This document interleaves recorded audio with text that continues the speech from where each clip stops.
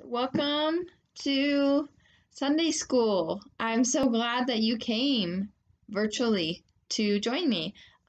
So I'm really excited to explore more of the Big God story with you today. So to start, I have an opening question. I want to know, if you could change into any animal, what would you change into?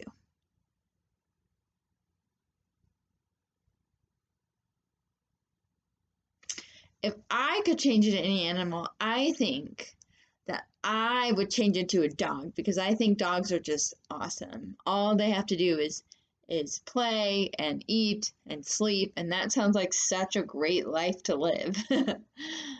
So today we're going to be turning to Acts 9, and we're going to be talking about a man named Saul.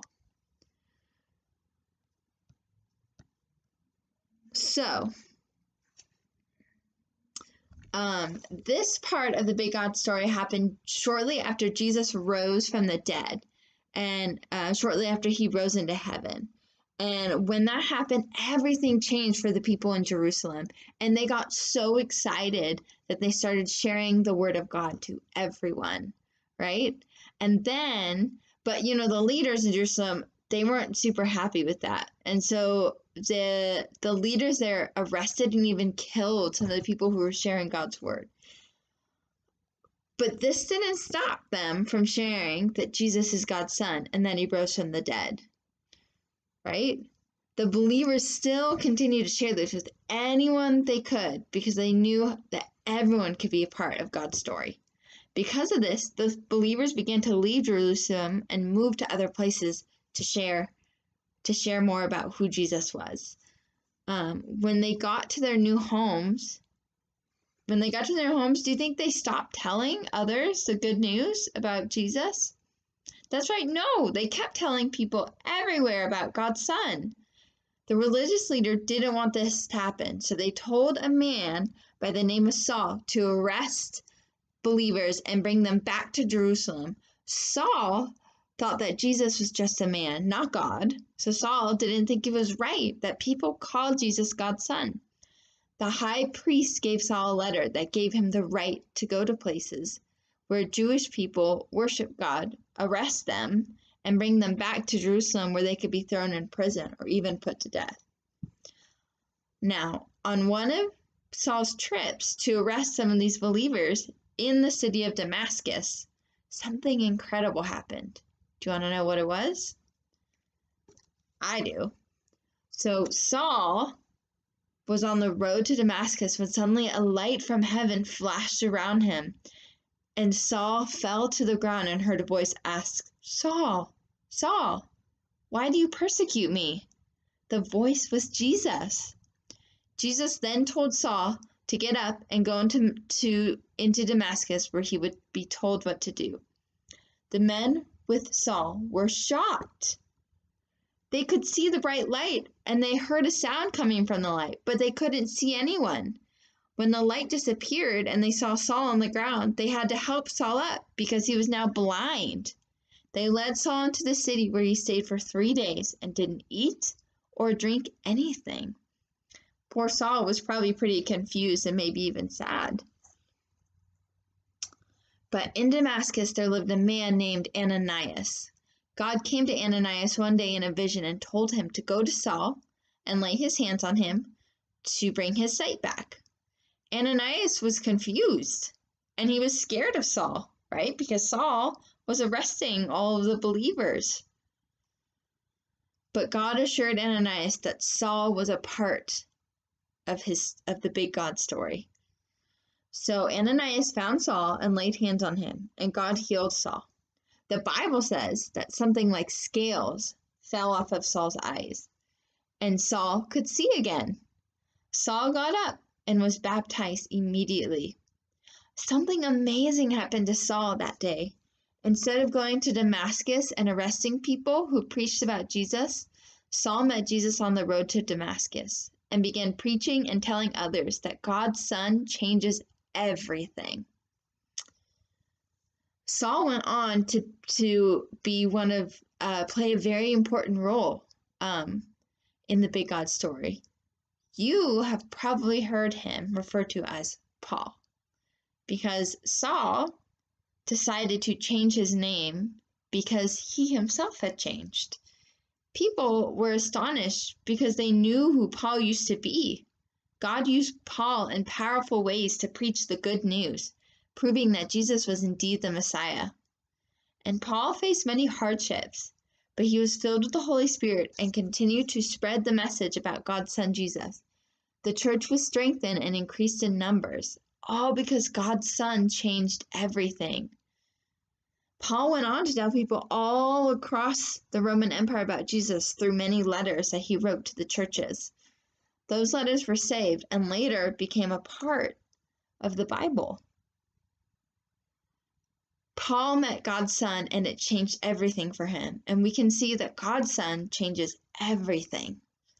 Paul became a part of the big God story, and God invites us to be part of that same story. So today we're going to be doing a craft. So what I want you to do is find something and recycle it. So you can use cardboard, plastic bottles, glass bottles, whatever you can find that you are allowed, with mom and dad's permission, to decorate. So I used an egg carton. So see, here's my egg carton. I kind of ripped it up, right? So I had 1, 2, 3 little holes in there, and I painted it. I painted it green, and I made a caterpillar, right? And I made a caterpillar to remind myself, because caterpillars change into butterflies, and to remind me that God changes us into something new, right?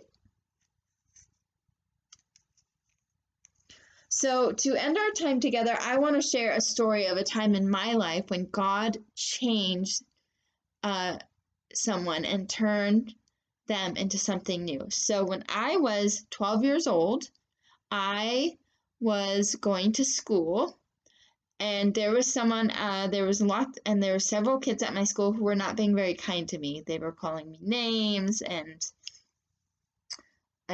pushing me around, and I had a really hard time in 6th grade. And one of those kids, in particular,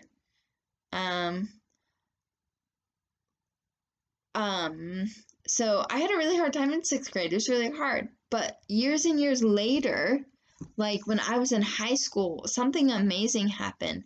I got a phone call. From someone who was a leader at the camp that I used to go to. And they called me and they said, I have a young lady here who went to school with you when you were in 6th grade. And she used to bully you, but has since come to know who Jesus is and accepted him as her Lord and Savior. And when that happened, everything changed for her. And she felt guilty and sad for what she had done. And she wanted to ask me for forgiveness. So we met up, and I got a chance to talk to her and hear a little bit of her story. And she was going through some really tough things in 6th grade. And so she started to bully me to make herself feel better. And she asked me if I would forgive her.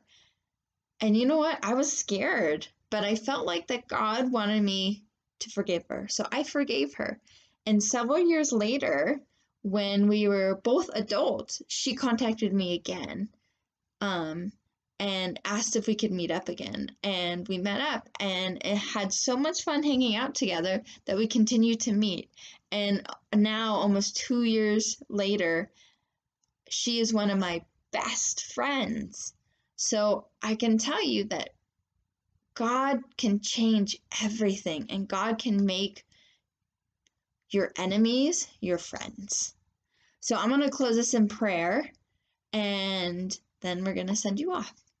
So Lord, I thank you for this time together, and I thank you that you are a God who changes everything, and you're a God that can change the hearts of even the hardest people, Lord.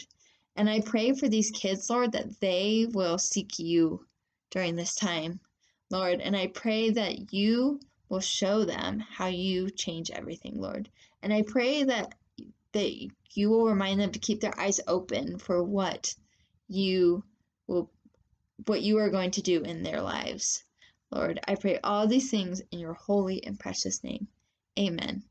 So I'm going to send you off with a question. I want you to think about, how has believing in God, or how has learning more about God changed things for you? How has God changed you from a caterpillar to a butterfly?